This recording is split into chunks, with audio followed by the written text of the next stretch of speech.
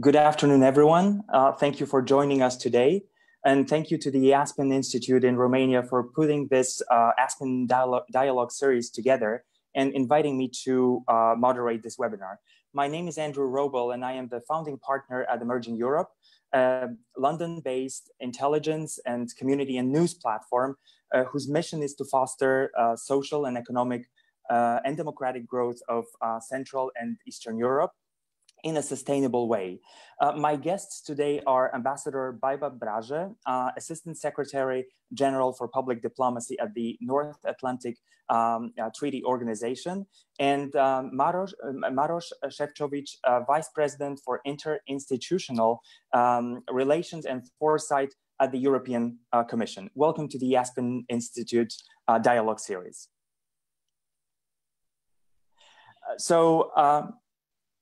I hope you can hear me and we can already start. Fantastic.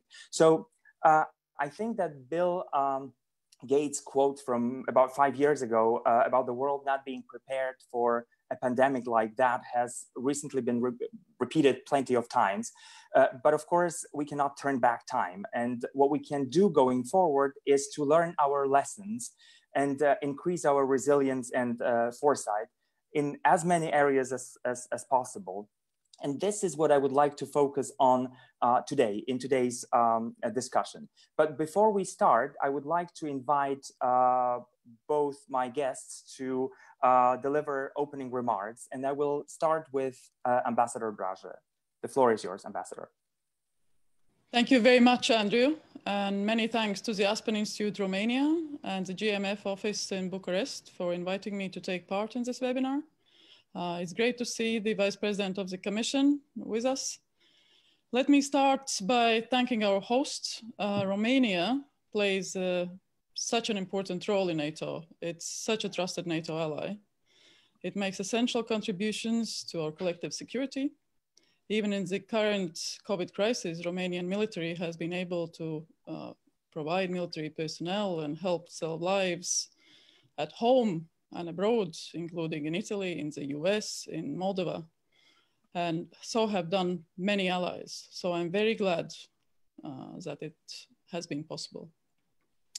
I'm also very glad to be able to share this digital platform with all of you, and especially with one of our closest counterparts, the Vice President of the European Commission, Ambassador Šefčovič. The EU is a unique and essential partner for NATO, and the current crisis has further reinforced the importance of our cooperation and partnership.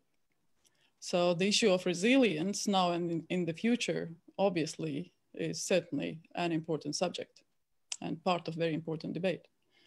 So the pandemic is teaching us the hard way that we need to make our institutions, our nations, our societies more resistant to threats and attacks. We need to ensure that they are able to bounce back from a crisis like this and that we are stronger after it. So resilience, in my view, is like a muscle. It needs to be trained to be kept strong. So that's why NATO has been working for many years to strengthen the resilience of our allies. And actually, we did it long before the outbreak of the COVID-19. As you know, Article 3 of NATO's founding treaty clearly states that resilience is part of responsibilities of NATO allies. So it's our duty to make sure that societies are resilient. Back in 1949, it was obviously about being resilient to armed attacks, more specifically. But currently, in current security environment, it requires us to be resilient to a range of hybrid threats and hybrid attacks, and even to health pandemics. So this means we all have to adapt to ensure that our nations and our populations can better resist, can better recover from shocks and from these type of situations. And one way to answer it is to work together. We work together as countries, as institutions, as people, as public and private sector, as military and civilian personnel. Already in 2016, NATO leaders agreed to a set of baseline requirements for national resilience. And that's a term that might sound strange, but what it means, it helps allies to ensure preparedness across the whole of government, including in the health sector.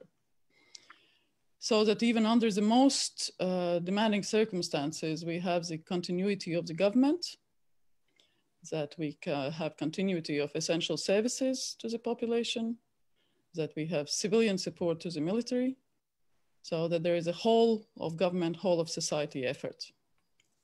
Right now, with this pandemic, our resilience is being tested like never before, in my view. On the one hand, we are doing well. So allies prove they are resilient, they are united in the face of the global challenge. Our nations are cooperating and providing critical supplies to those most in need. So hundreds of tons of medical equipment has been donated and delivered. Allies are sharing medical expertise, spare hospital capacity. Thousands of military medical personnel have been deployed in support of civilian efforts. But on the other hand, it's clear that more work needs to be done to further strengthen resilience of our societies. So we need to better plan for pandemics in the future. So we need to protect our critical infrastructure. We need to improve our business continuity planning. And again, that is a concern for all of us. It's both in the public and in the private sector. We can do better. And that is why when defense ministers of NATO met in April, they agreed a set of recommendations to strengthen our resilience. So that is still further. So we are now bolstering our civil preparedness based on the lessons from the crisis. And we are working even closer with our international partners, countries and organizations. So obviously the EU and the UN are the ones with whom we cooperate the closest. Because ultimately, training only one muscle doesn't make the whole body stronger. Resilience is very much a collective effort. So one area where we need to gather even more is on countering disinformation and propaganda. We are seeing state and non-state actors exploiting the current situation to further their own interests. Potential adversaries are using disinformation to try to sow division, undermine our societies, undermine our democracies. We are also seeing disinformation directly aimed at trust and eroding trust in NATO's troops. For example, in April, a fake letter was sent in the Secretary General's name, claiming that NATO would withdraw its troops from Lithuania. There have also been stories about COVID-19 in NATO's battle group in Latvia, about the US forces in Poland. I want to say none of this is true. And this just shows the importance of continued vigilance. So at NATO, we are monitoring disinformation and propaganda campaigns. We are countering false narratives with facts, with our values, with our concrete actions. And that all demonstrates NATO's readiness and solidarity. NATO continues to work with all allies and partners to identify, expose, and counter disinformation. That's what we will do also in the future. We work closely with the EU on this issue. And in my new position as a head of public diplomacy division at NATO, I intend to continue and strengthen this cooperation with the EU institutions, especially when it comes to countering disinformation. So no one really was able to foresee this pandemic, and no one can foresee the next crisis.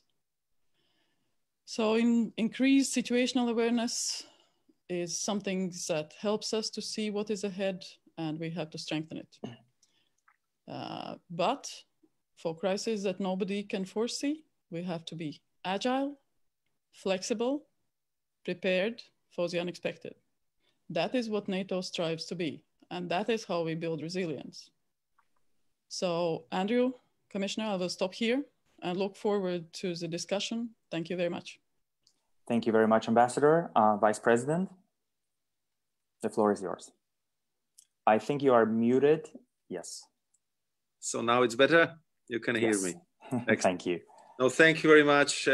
First and foremost, good afternoon to everyone. And I really would like to thank the Aspen Institute in Romania, the German Marshall Fund, for organizing this event and for inviting me to share the thoughts with this distinguished audience. And as I have seen quite a few participants, at first I really would like to sincerely congratulate to Ambassador Baiba Brože to her very high-level position in the NATO. And I also would like to congratulate to my very good friend Mircea Joana for his appointment to be Deputy Secretary General of NATO, because we are going back for many years, and I still remember that it was Mircea who actually invited me and welcomed me for the first time in Aspen Institute to Romania. So it's nice to be in such a great company, and of course to discuss a very important topic of resilience, foresight, and of course how to cope with the current crisis.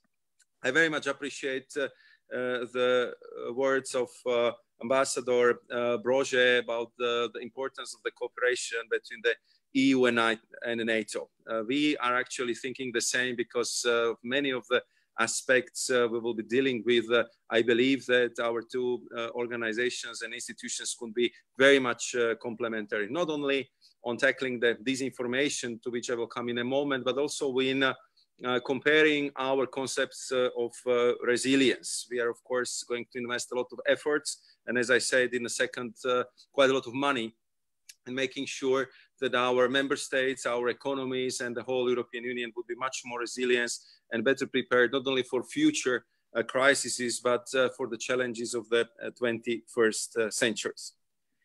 If we look back into this last few months and just try to draw the first lessons from the COVID-19 crisis, I mean, of course, the first conclusions are very obvious. This is most probably the biggest shock which hit our people, our country since Second World War. It has a dramatic impact on our economy, on our lifestyle, on our society, and also on the way how we govern in all countries around the world. I mean, when I was looking through the different analyses and articles, I think that political scientists are agreeing on one thing, that the COVID was something like the accelerator of the challenges and trends which been already with us, but now we see them in much bigger vividity, in much more striking colors, and they require much more urgent action than we just thought couple of weeks ago. Let's not forget that all the drama started sometime late January, early February, and now we are still even before the summer. So that was the dramatic period of time in which so many things have changed. This crisis brought the things which have been dramatically negative, but there have been also some positive elements. I think that on the one hand, we have seen that this twin digital and green transition is clearly being accelerated by this crisis. That people realize that that the sky is bluer, that the trees are greener, that the air is cleaner, and that simply that we can also have a different style of life as we had before. We never relied so much on the digital communication like right now. And I think all of us went through some kind of crash course in being able to use Zoom, Skype, and all these technologies, which many of us didn't use so often before. And I think it will change the way how we cooperate, how we communicate, and I think how we travel, because I'm sure that a lot of possibilities provided by the digital means of communication would replace a lot of travel. At the same time, I think that also, especially in many parts of Europe, the trust in public institutions was reinvigorated, because I think that despite the initial drama and enormous human cost, I think that our societies proved that we prefer transparency. We want to know what is happening, and we know how to deal with the crisis. And I also would underline the fact that what in the end will prevail over this virus would be this sense of collective responsibility and solidarity to each other. And not only people to people, but as I will explain in a second, also countries to countries, and I would say the continents to continents as well. On the other hand, of course, there is a clear need, as Ambassador Braž just mentioned, need to learn and integrate the lessons from the crisis. I think that for us in Europe, it means that we need to dramatically strengthen the European strategic autonomy in key areas, especially in the face of rising geopolitical and trade tensions. We also have seen that also this crisis was used for organizing some further attacks on multilateralism and international institutions.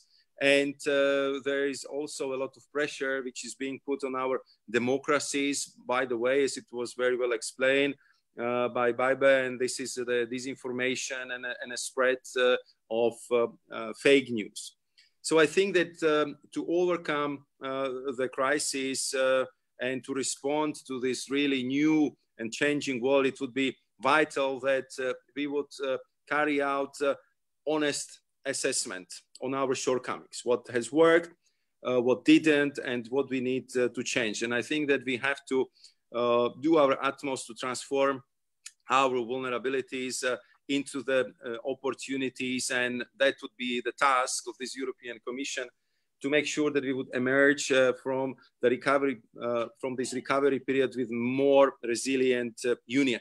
How I want to achieve that? I think that we sent very clear signals just this Wednesday, because we presented very ambitious and I would say far-reaching and transformative recovery package. We presented it as a next generation EU, because we know that now we have to lay the founding stone for the EU, for the next generation, for the EU, which should be well prepared for this new post-COVID world and economy of the 21st century.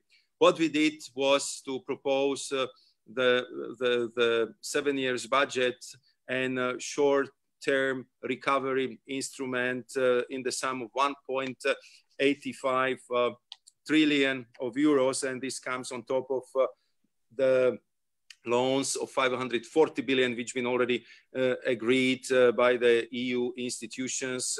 And we should still bear in mind that quite enormous economic and financial assistance was provided already by the member states in the form of the state aid. So comparing of the level of assistance and investment to the European GDP, I think we are doing our homework. But of course, what would be even most important is how we would invest the money, what would be the project, and how transformative we would be in our investment effort and in our work in the coming months and years.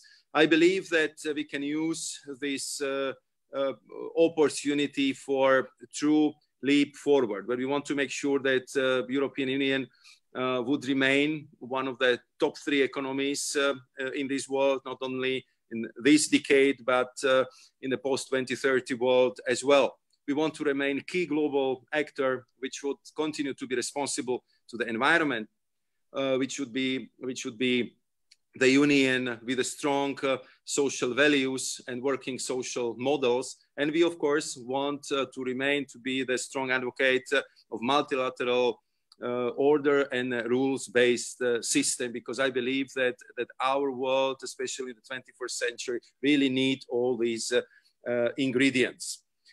If it comes to, I would say, more concrete homework here in Europe, I was already talking about the growth based on the green and digital transition, but we are definitely going to pay much more attention to the resilience, so we would be better prepared for the future shocks. And I also would like to thank Romania for being the first country to host the strategic stockpile of medical equipment, which we will be funding from the European budget, to make sure that if the crisis of this type would re-emerge, we will be much better prepared if it comes to medical equipment, protective gear, and all the necessary medical supplies, which we didn't have at the beginning of this year at appropriate quantities, and which created a lot of problems at the beginning of the crisis.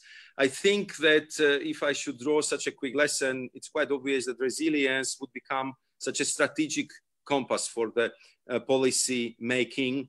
And we definitely would use this approach to make sure that we will be achieving much more in the area of technological sovereignty, strategic autonomy, and that we would be doing our utmost to boost the transformative resilience of our societies using this 360-degree systemic approach. And I know that for every effort and assessment, you also need a good criteria. So we are working on a number of resilience indicators which we want to introduce into our policy making, and which would also help us to monitor the progress achieved. And I know that this is something what NATO is working on as well. And therefore, I believe that what would be very important in the future, where we can compare the notes, we can exchange the information, how you are progressing with your resilience assessment, with the self-assessment which will be done by the member states, and how we will be proceeding with our managing not only of the twin industrial revolution, but also developing this new resilience concept. On this information, I think we would have a more opportunity to debate it in the upcoming discussion. Here again, this is completely new ball game. At this time, I will just say one figure that we are monitoring this very carefully, and we have seen during this COVID crisis that there are 2,700 articles containing potential disinformation identified daily. So on daily basis, we have almost 3,000 pieces of information which are scaring people, which are misinforming people, and which are very often aimed at weakening our democratic systems in Europe. And that, I think, is the common task where we can cooperate very closely with NATO, with the NGO sectors, and with all those who would like to help us to make sure that our citizens are properly informed. So thank you very much for this possibility to start with opening remarks. I believe that we can continue our discussions after there will be first question posed to Ambassador and myself. Thank you very much, Vice President. Before we start the Q&A session, I would like to invite all our participants to send us additional questions. Some have already arrived by email, so we're going to echo these as well. So what I would like to start with the discussion with, and both my guests have actually mentioned that idea, is the concept of resilience. So I have a feeling that over the last few months, the concept of resilience has developed, has changed somehow. Could you tell me how you see the concept developing? And I will give floor to both guests who want to answer this question first. Maros, you want to go first? I think ladies first, you know, so right. Please. Yeah, the concept of resilience, you know, first when you think about it, probably anybody can interpret it in their own way. NATO as organization, as always, has very concrete parameters. How does it benefit our collective mission, both to defend and deter, manage crises, and cooperate with partners, and thus increase the security globally. So that's why there are these 7 baseline parameters that have been drawn up, and that deals both with making sure there is government continuity, there is services continuity to the population, that our health services are able to deal with health crises, that there are communication networks that are resilient. So those are, you know, very substantive parameters, and through them, with each and every ally, we work together, adapting to their national requirements and circumstances, how to do it the best to benefit their resilience. And EU is very complementary in this respect. What the EU has done through its regulatory and budgetary means and tools does benefit all democracies that are members both of the EU and NATO, but also beyond our partners and friends.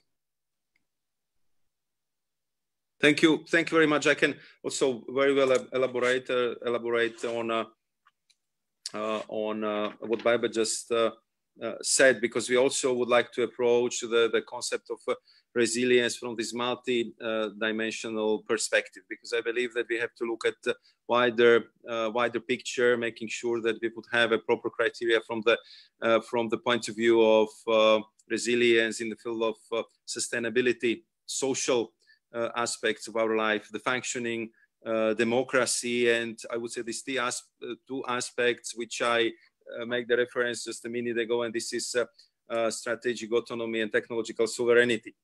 And I have to also reveal the little secret. When we've been planning our strategic documents the last year and preparing the Commission's work program, what we've been focusing on was how to transform this green and digital twin revolution into the new growth strategy of the European Union, and that was the basic concept. And we expected this would be the pillar upon which we want to modernize the European economy and European society.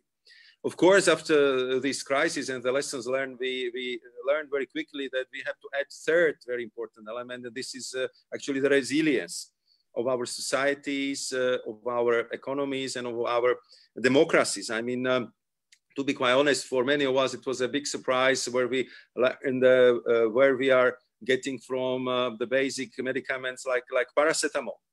We learned that the global value chains probably been developed in a way that they're a little bit too long, that we are somehow missing the key parts for some production of the strategic materials in Europe. And as you know, I was dealing before that with energy security, and it reminded me a little bit how important it was to diversify the sources of supply. And I think that this is the lessons which we can also use in the current crisis, when we would be mapping our vulnerabilities, when we would be looking what to do with the global value chains, which needs to be, let's say, more diversified, which needs to be shortened, or where we would have to reshore some of the production of the key products, like, for example, medicaments or medical appliances here in Europe, just to be sure that in whatever circumstances our citizens would be well taken care of. We see how the new raw materials are becoming as critical as the gas and oil was, let's say, 10 years ago, and more we are leaning towards greener Europe. More we discover that for wind power, for solar power, for smart network, you simply need the raw materials which are all coming from Asia, from Africa, and therefore we are preparing this new raw materials strategy, because we see how it becomes strategically important, not only for our green, but also for our digital transition. So these are, I would say, the lessons learned from these few weeks and months, and therefore we would need to be much more strong in that aspect. 2 years ago, I proposed that we should in Europe establish European Battery Alliance, and then the reason for that was that I clearly have seen that with our developments toward smarter, cleaner mobility, we have more and more of the electric scooters, almost all electric buses, and more and more electric bicycles, again, coming from Asia, mostly from China. You have more and more personal cars, which are electric, which have been very much preferred option for many municipalities, for airports, coming from the destination. So it was quite obvious that if Europe wants to continue to produce best cars in the world, in this case, they will have to be clean cars. We have to go gradually to more battery, electric, hybrid type of personal vehicles, and that we need to be well prepared for it. What did we discover? We discovered that we almost do not manufacture the batteries in Europe.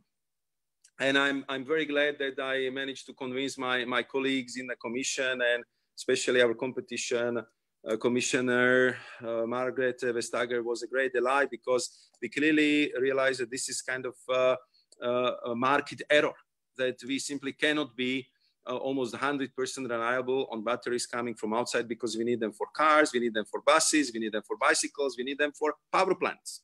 And we invested a lot in creating this new value chain in Europe. And I'm glad to say that just within 2 years, we managed to channel more than 100 billion of investments. And now we have very strong ecosystem, which will guarantee the autonomy of Europe in this very important segment. And I'm mentioning this example not only because I know it well, but because this is the proof that within 2 years you can completely change the game. So we just need to have a good priorities. We need to really focus our minds on what is important, what is necessary, get the support from the industry, get the support for the key political actors and from the society, and you can achieve the change and the transformation. And therefore, I think now the task ahead of us would be, what are the sectors, what are the areas where we need to be so strong in the coming years and months, and to use the same vigor, same energy, I would say the same blueprint, how to overcome the shortcomings which we discovered over the last few weeks. Thank you. So we have seen that quite a few things have sped up actually recently. But when I was talking about the concept, I was also thinking about how to communicate it to the general public, because we are speaking about the concept of resilience on a sort of high level, but how to communicate, how to prepare all the citizens, or all our citizens, to understand what resilience means. It's an open question.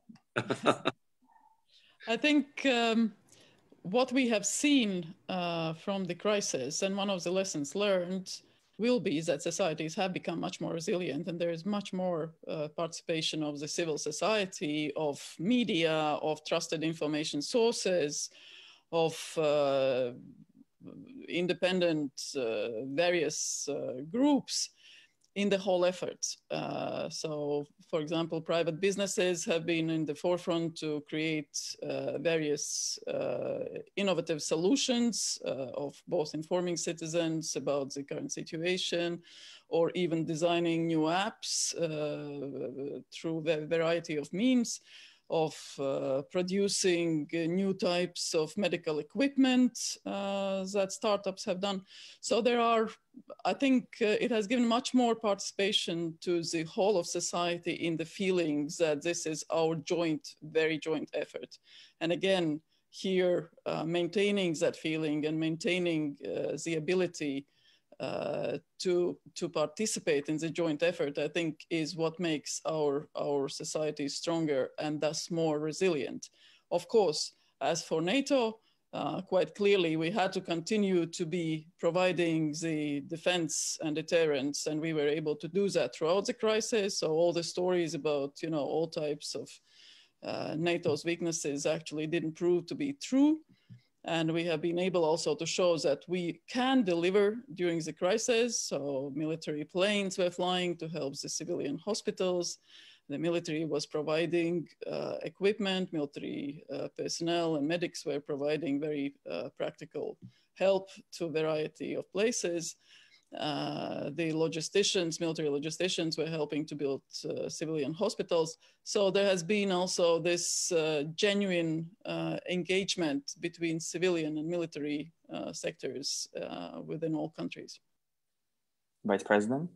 Yeah, thank you very much for this question. I think it's very important, and also the way how you put it, because the resilience clearly will be the buzzword and priority for many years to come.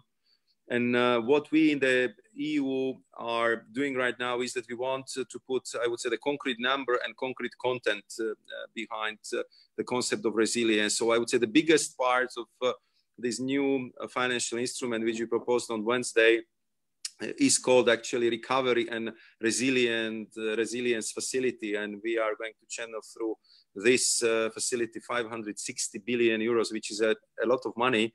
And of course, we want to make sure that we'll be working very closely with our member states, so they would prepare the recovery plans, and it would be kind of self-assessment as a NATO is doing. So if we are talking about, I would say, the most sensitive issue right now, which was the health sector. So I think that big part of this money will go to support the reform of the health sectors in our member states. What are the lessons learned? What did we miss? Do we have hospitals ready? Do we have medical personnel properly trained? Do we have the equipment we need for this type of pandemics? And we would like to hear from the member states what are their plans, what they want to do. We would give them the best possible advice, and then we would be ready to fund such reforms in the member states. And this would go, of course, in all other areas which I mentioned before, the proper training for the new skills which would be required on labor market. I mean, all that lessons learned for making sure that in economy, in industry, we will be much more self-sufficient than before. I think that we should take this topic as one of the theme for the discussion in the Conference on Future of Europe, which we are hopefully being opening in the autumn of this year, because I'm sure that this crisis brought a lot of issues, a lot of question marks, which citizens would like to discuss with the policy makers. And on my behalf, I can tell you that our first ever annual foresight report will be very much focused exactly on the concept of resilience and how we want to develop it in the European Union. So at the beginning in your opening speeches, you both mentioned disinformation, and I would like to devote some time of our discussion to that topic. So there's a few different things here. On the one hand, we have plenty of different conspiracy theories. After the outbreak of the pandemic, there was a huge explosion of those. At the same time, we have governments telling journalists to report only what is being said during official press conferences, forbidding them from speaking to medical personnel. Yet another problem is where we see governments saying that the word coronavirus should be entirely banned. For example, the Brazilian president said that coronavirus is actually a fantasy. We of course have the issue of non-state actors and all the influence operations. So if we look at an individual person who actually gets their information, their news from a Facebook feed, they're overwhelmed with this mix of information. How to educate them? We were talking also about the 2,700 wrong news that we are able to identify on a daily basis. How can a person who wants to learn what the situation is like actually learn that? That's a very long and complex question, I know. If I may, I think that type of effort, we have to look at it at the systemic level. We are all democracies, so we are all committed to free media, independent media, and there are various both legal and practical instruments how to ensure that media has all these rights, but also obligations. And systemically, both for the NATO and I also suggest for the EU, it's in our interests that the quality media and in this quality independent free media has a very strong role in our societies, that it does provide, especially in the times of crisis, this reliable information to our citizens. From what we have seen, the crisis has been a difficult time for the media. So it clearly shows that the media landscape can actually, the ownership and the circulation, everything can change. So there will be some changes, and it will be up to the governments to see whether they can support this variety of media landscape and continue its existence. From other hand, obviously, it's again within the government's hands to think how we can ensure that our citizens are able and willing to understand what is hostile information coming to them, what are conspiracy theories, how to check them. And it's also for the NATO and for the governments, when they see this information, to immediately call it out and counter it with facts.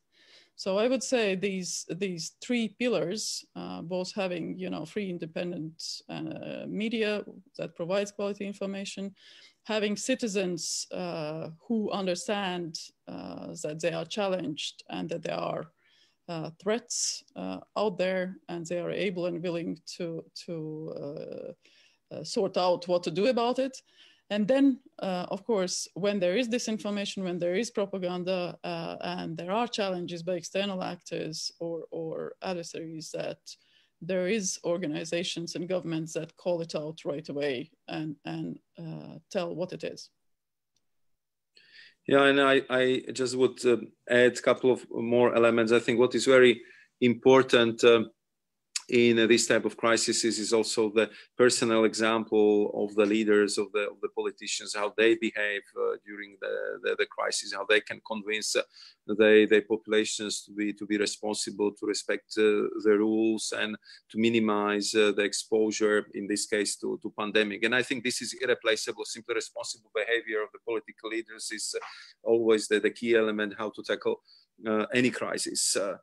Second, I would say such a systemic issue is very much linked with the rule of law. We have seen that almost in every member state, definitely in the EU, but I would say it was such a global phenomenon that the government introduced or enacted emergency laws. And here again, very much depends on the political leadership, how you handle the situation, how much you used your powers, how did you navigate even in this difficult situation and stayed within the democratic boundaries. And this is something what we are currently assessing also on the EU level, and it would be the subject of such assessment for all EU member states, which we want to present in the autumn. But one thing which we want to do earlier, and we planned it for June, and it was exactly spurred by this unbelievable wave of disinformation. This is the EU action plan against disinformation, which we want to adopt already most probably in July. So we are accelerating our efforts here because again, there is a lot of things to learn from the crisis. In some aspect, that agreement, that understanding, that code of practice on disinformation, which we agreed upon with a key social media platform till certain extent level worked quite well. But we see that there is still a lot to be done, and that line between the proper information and censorship is very, very fine. So that would be very delicate balance to find, where we again have to also rely a lot on the responsibility of this social media platform, what kind of information would be spread, and how can we actually approach this huge topic with our clear democratic priorities, like the freedom of speech, freedom of information, but at the same time we'll be fighting disinformation. We've been faced with this phenomenon in the EU, and I think in NATO it's the same already for quite some time. We started to address it in more systemic way already in 2015 when we established the first East Stratcom task force, and then it was developed into the current rapid alert system and different platforms. But still, I think that would be the room for cooperation, for sharing the practices, and I would say also for making this disinformation analytics more available to our citizens, because we know that this information exists. We know that this analysis is available. We know that we put it online. But I'm sure that a huge and overwhelming majority of our citizens is still not aware that there is such a website, that there is such a link where you can check if some of this most frequent and more present hoax from the social media platform are properly analyzed and discredited. And I think that here we would need to find a way how to reach out to more citizens just with the information. If you have a doubt or if it sounds strange, there is a web link, there is a possibility to do some fact checking, and that there are actually a lot of very bright people who did it for you, so you would be properly informed. And the last point, I totally subscribe to what Baiba just said. We have to invest a lot in a young generation, actually from the age where they are starting to be active on the social media platform, to be aware that not everything what is there is true, that a lot of posts try to manipulate them, just to be a little bit, let's say, more mature to be on this platform and to be able to distinguish the real information from the fake news, to be simply more vigilant about the information which is brought to them by this social media. So it would be, again, such a huge societal task. So I will relate to my previous question, and we actually got a question from one of the participants. So the question is, what kind of actions are planned, if they are planned, against I won't name the news channel, but news channels that constantly spread fake news, and we know there are quite a few of those. Does NATO or the European Commission plan any action against such media outlets? I will ask Maros to go first with regard to the actions against media channels. Yeah, this is, I think, of course, one of that very sensitive issue where you still want the media to be true, to be objective, and at the same time you do not want to create some kind of European or global censorship. So this is, I would say, the fine line we have to find, and we have to work on. I think that what should be the first steps is that I think the issue of the social media platform is very, very crucial, and I think we are still looking for the way, what would be the best way to regulate. We've been working through the, let's say, voluntary code of conduct. Now it's a question to assess if it was enough or if we need to do something more. If it comes to media as such, there is already quite developed legislations and the responsibility of publishers and so on and so forth.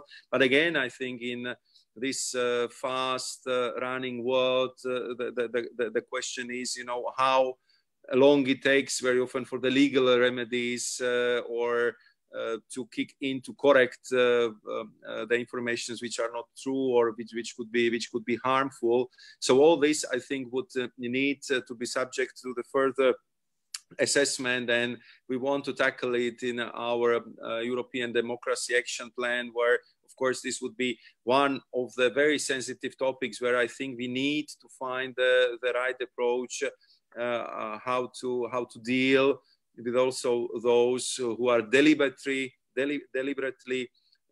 misleading and disinforming the citizens. We do not want to suppress the variety of options or freedom of expressions or the democratic discussions, but we would need to find more efficient tools to tackle disinformation, lies, and harmful content. And that would be, I think, the challenge which would be ahead of both of us. Ambassador? I think I can only agree to what Maros has said with regard, that there are instruments and there are means how to deal in our democratic countries with those actors that violate these laws. So the regulators, obviously, we have regulators in each and every country, and if they see that there are violations of the rules and laws that regards the free speech and provision of information, they can deal with it as a first step. And there is, of course, further steps that can be done with regard to at the European level and so on and so forth. But we have to separate, certainly. There are attacks, targeted attacks by external actors. So it's not just disinformation per se. Those are targeted attacks and they are part of subversive operations. And they have been around for a long time. They have changed, developed, and those tools involve a variety of expressions. You can see the growth of cyber attacks and all types of cyber activities during the crisis that suddenly they're much more active. So hack to leak and hack to steal and everything around that really grew. So the hybrid threats are not just, that's why they are called hybrids. They have a variety of expressions. And these targeted attacks, we have to be very aware at the government level, at the military, at our security service levels that they will continue. They're going to change the shape and the form, but they are not going to disappear. And this is where we have to very straightforwardly call out and say, this is, we know what is going on, and this is cyber attack or disinformation, and warn our citizens that this is what is happening. An entirely different level are various conspiracy theories, misperceptions, different ways of expressing oneself's opinions. And that is part of the space which is called freedom of speech. And there, unless we see really hostile behavior, is very difficult to counter it. And there really is the onus of responsibility goes to reliable media, quality independent media that has to take a lot of responsibility on itself to investigate and to tell those stories. A lot goes on the consumer groups, on the civil society, and of course also to the education sector where we as democratic countries do have to tell our children and not only children, the whole society, that this is what is happening, and have to ask for a critical view on that. So, but that is a different type of activity, obviously. Now, if you allow just two more points, I think Bible led me to it. I mean, I think the last European election been actually the first occasion where we as a EU had to adopt a set of measures to make sure that the European Parliament elections, would be free, would be without any interference through this, I would say, hybrid means, and they had to develop quite elaborate system of cooperation with different internet platforms and to agree with them regular monitoring to make sure that there will be no interference into the process of the European election. I mean, this time we succeeded, but I'm sure that this would be something which would be such an ongoing task for all of us to make sure that we would protect the democratic character of the elections themselves. And then, of course, there is some more even subtle issue, which is again something where we would have to deal more with educating, especially the younger generation of this new world of the social media, where very often through the skillful campaigns you can lock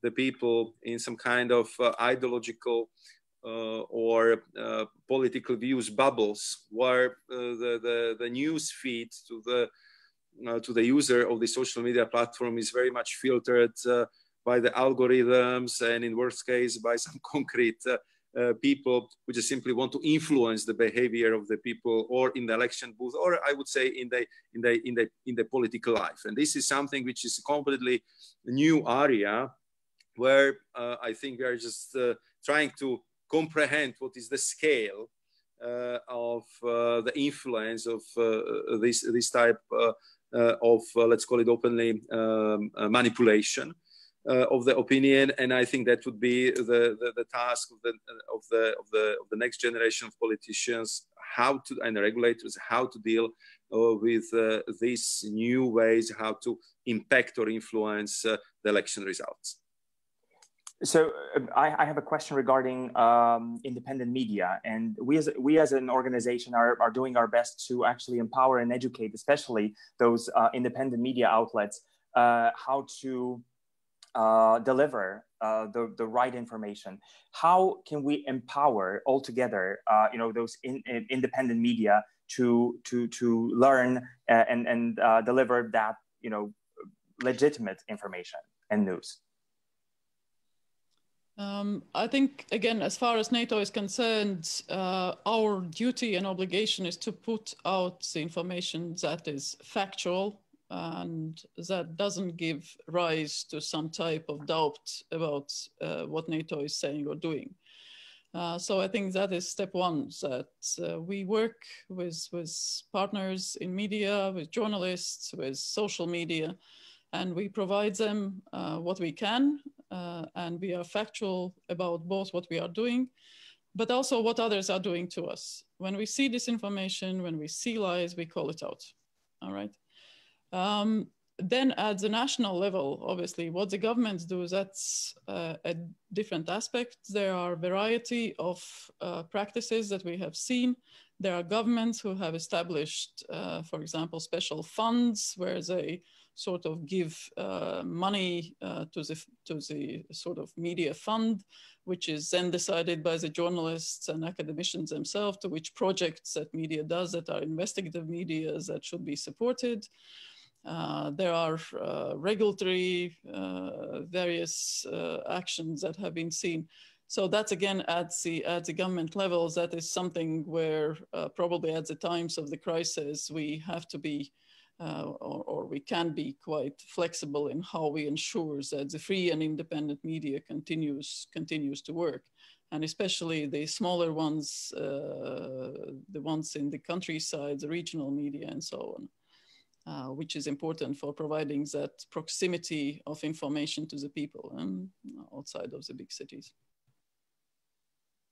Yeah, and I just would add a couple of points. I think what would be the most important, first and foremost, to create the good environment for independent journalism. So I think we have to also bear in mind that also in this let's call it post-COVID period, that these are especially the paper media, the print media, which would go through very difficult economic moments. And I think that this was just spur that more and more information will be spread among the people through the digital media. Therefore, I think we would have to pay even more attention to the digital platforms. But I think that we have to support the independent media boards. We have to support all those who are involved in investigative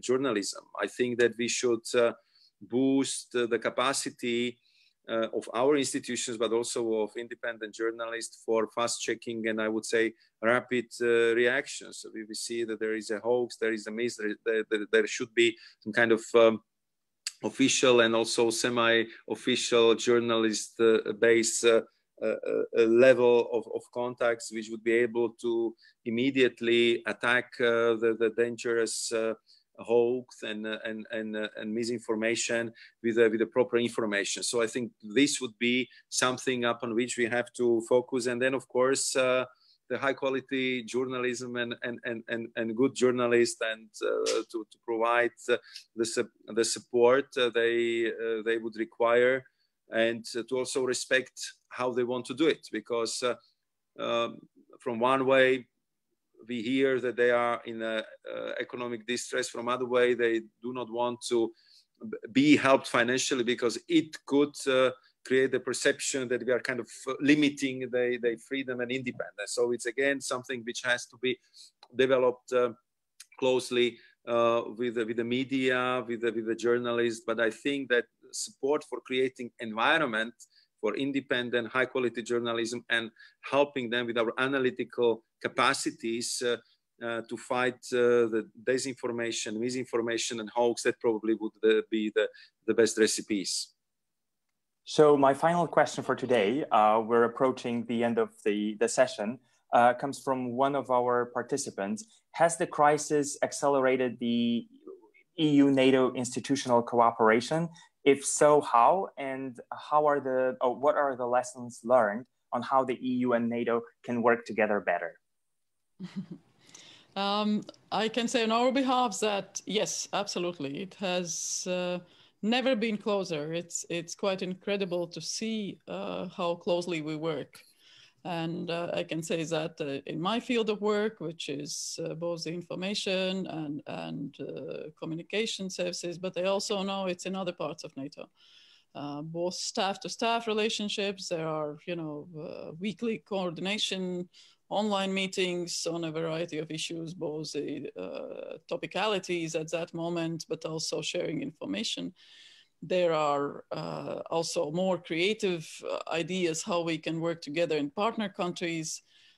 It's all there, and especially against these hybrid threats, such as informational operations and attacks against our societies.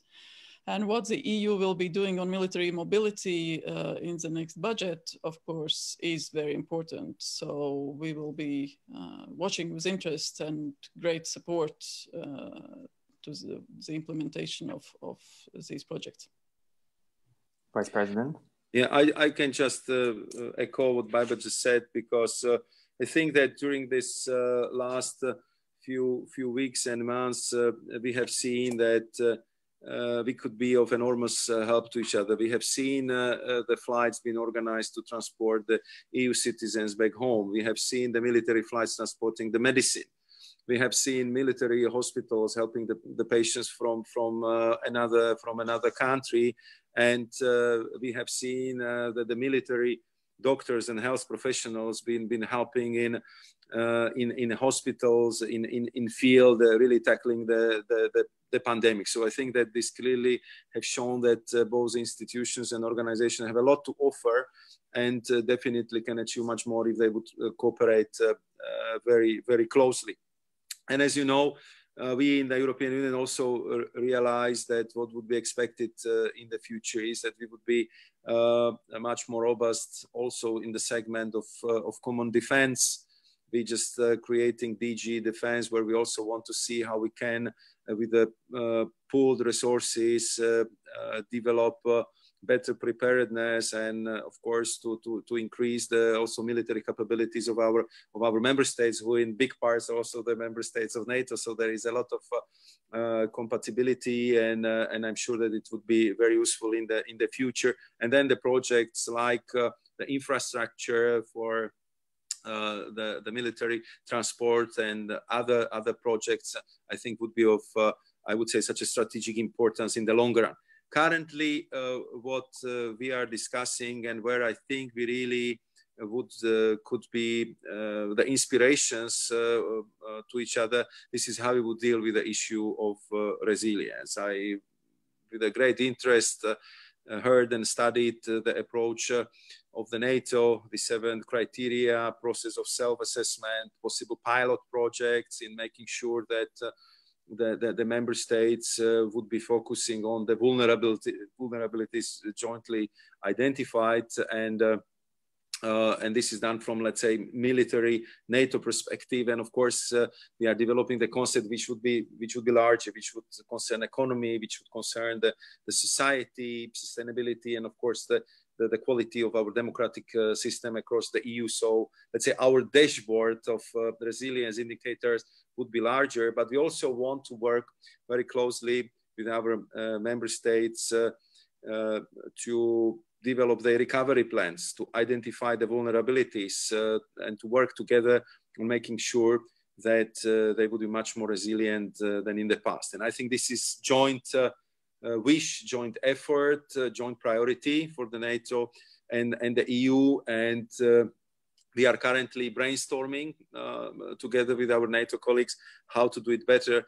And I hope that it would be one of the topics for the discussions, where the President of the European Commission would meet with the Secretary General of the NATO, because as you know, Ursula von der Leyen, as a former defense minister, she knows the NATO organization very well. And I'm sure that this will just create further opportunities where we can consider what type of cooperation and what type of complementarity we would like to focus upon.